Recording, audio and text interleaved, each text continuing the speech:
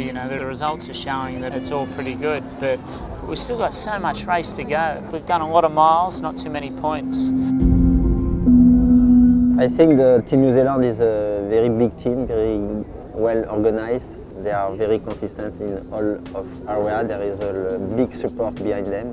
For sure, they did very few mistakes during the sailing.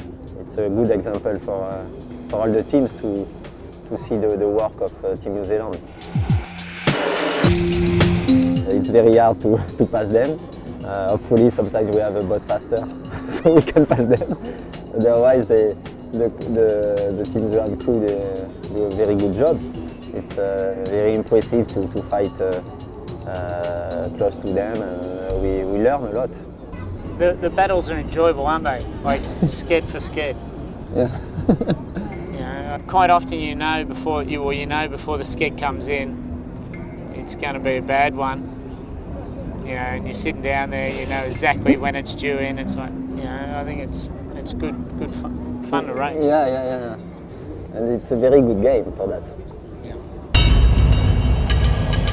I thought early on, you know, for the word I used was some French flair to bring to the race. I think that's been right, as in early days in some, you know, the tactical moves were not as mainstream as normal. If someone's going a different direction, you show it respect and try and understand why. The fleet in the past would always kind of like kids chasing a soccer ball around the field. I think it's perhaps changed a little bit of the tactics of some of the other teams now, that sometimes you do have to go out slightly afield to do well. You know, I think it'll take a good team to beat us. If I can beat them? For sure, but he can beat me as well. This is the race, and it's, nobody can see now who win the next leg. In the last Volvo, the last one became the first one just after the Cape Horn, so it's hard to know now. Yeah. There's a certain level of respect with people that cross the boundaries and are not afraid to take on new challenges, and it's a big difference for sure from the single-handed offshore to this, and it's been quite a remarkable transition.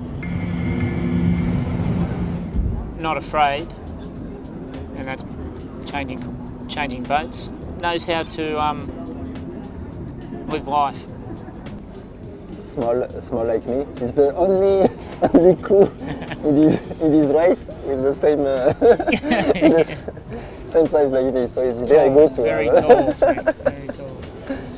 No, I think we are very close in terms of spirit, and we are enjoying to go in the ocean to fight together, and it's important to stay like that.